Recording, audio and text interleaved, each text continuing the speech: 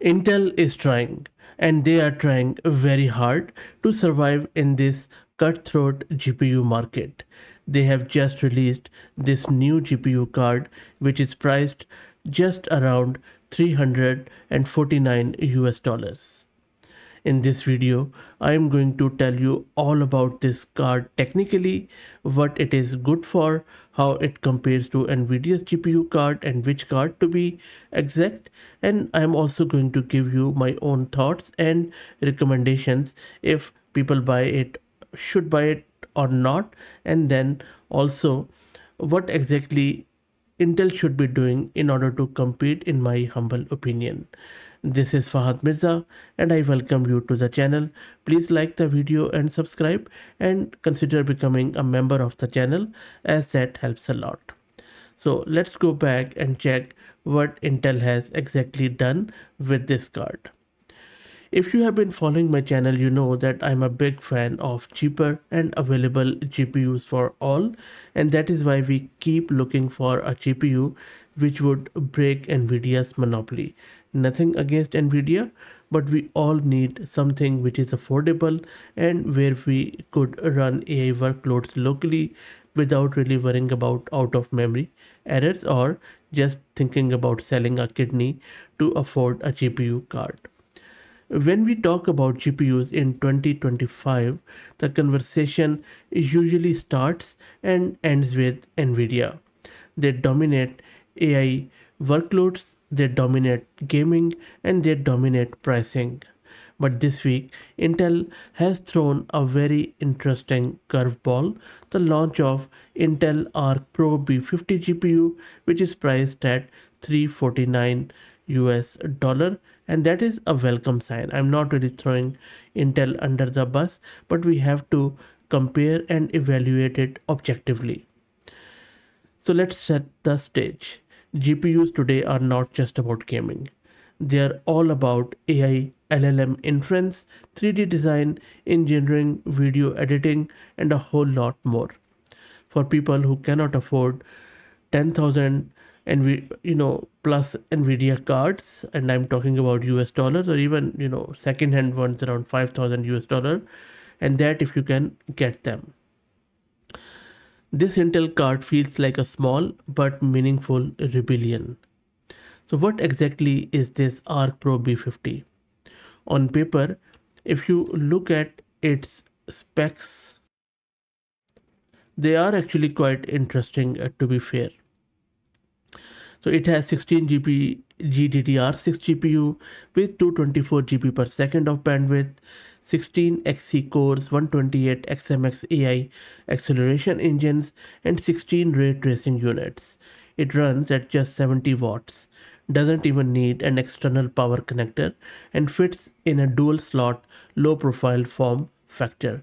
This thing is small, efficient, and very much aimed at professionals running AI inference, CAD, and content creation, but of course not for hardcore gamers and definitely not for AI fine tuning and training. But here is a kicker. People immediately compared it to NVIDIA GPU card, but I think we should be fair there. Instead of going with every NVIDIA GPU card, we have to go with select few because not every NVIDIA's GPU card matches with it. So let me show you the closest comparison which I think is viable, and let me explain what exactly is happening here. So if you look here, you will see that RTX 2000 ADA SFF might be a closest bet here. Why? Because they share a lot in common. Small form factor, 16 GB memory, 70 watt power draw, and the same target audience. The difference, Nvidia's card sells for around, I would say, 800 to 900 US dollars, while Intel is dropping this at 349 US dollars, which is even less than half the price. If you look at the table, you can see Intel's play.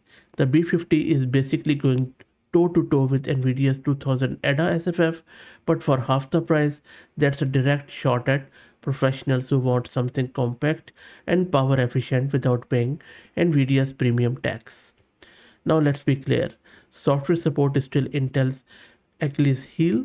NVIDIA's CUDA ecosystem is miles ahead, and for AI researchers or developers, that's often the deciding factor.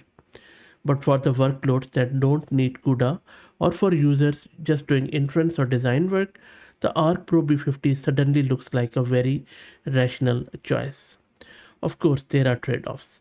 The 224 GB per second memory bandwidth is quite underwhelming for 2025 as we are standing in September, especially for AI workloads where large models chew through memory like crazy.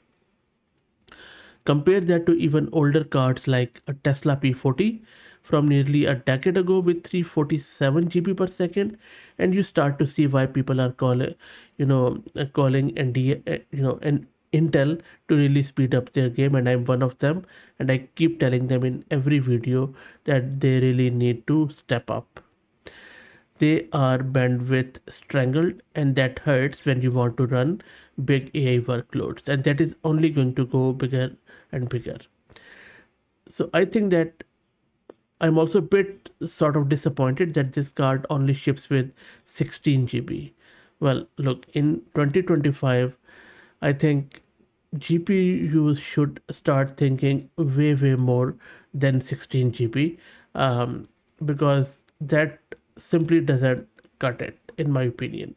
16 GB is not even for starters these days. And you see me covering models and AI tools every day. At least they are around 20 GB. Yes, you can run them in quantized fashion, but then again. So I think that maybe Intel could come up with some sort of modular VRAM slots or maybe NVMe expandability. But Intel, sorry, but Intel has to really choose safe, cheap configuration instead of pushing the envelope here. But again, I think if you compare it to GeForce RTX 2060, I think it is slightly better than that.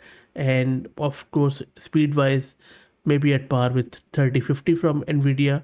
But having said that, I think we have to really look at the bigger picture. So, what is my take? Would I buy it or not? Well, at 349 US dollars, this B50 card is not revolutionary, but it is disruptive.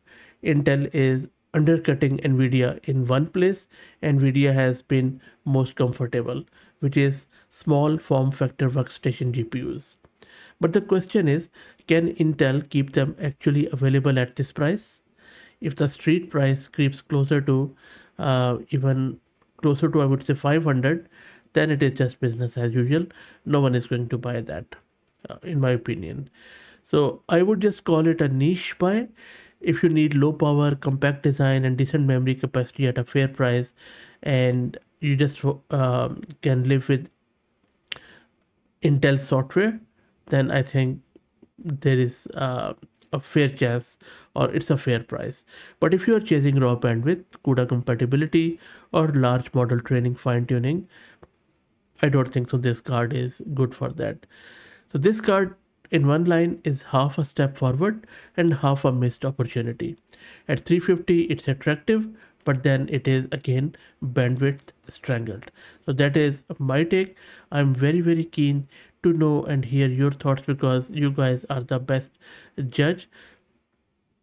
I also want to introduce you to the sponsors of the video, who are iGent, which is the world's first multi-agent workforce desktop application, empowering you to build, manage, and deploy a custom AI workforce that can turn your most complex workflows into automated tasks, and I will drop the link in video's description. Again, please like the video and subscribe and consider becoming a member, as that helps a lot. Thank you for all the support.